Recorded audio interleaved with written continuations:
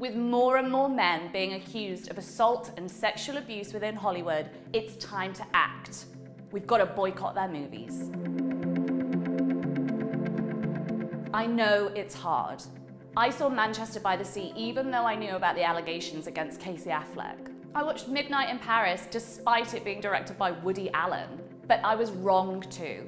There's a movement happening, a shift is occurring. But it won't stick unless Hollywood knows our cash will not support men accused of belittling, disrespecting, or abusing women.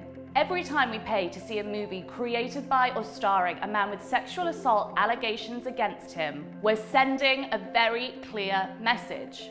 We don't mind. We don't mind about their sexual assault survivor or any sexual assault survivor. We are, whether we like to think so or not, endorsing the abusers, giving them money, giving them views, giving them worldwide adulation. And that tells everyone in Hollywood and the rest of the world that they don't have to mind either, that women are not important, and that they should keep commissioning movies from these abusers because there's no punishment. That their supposed genius is more important than women's lives. I believe the women and men who have been brave enough to come forward with their stories.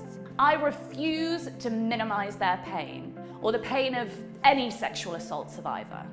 I will not consume art by men who have sexual assault claims against them. If we can collectively refuse to spend money on art made by known predators, they will cease to be employed.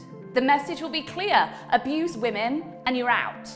So I will spend my money on art that deserves it. I'm consuming art by women and the men who respect them.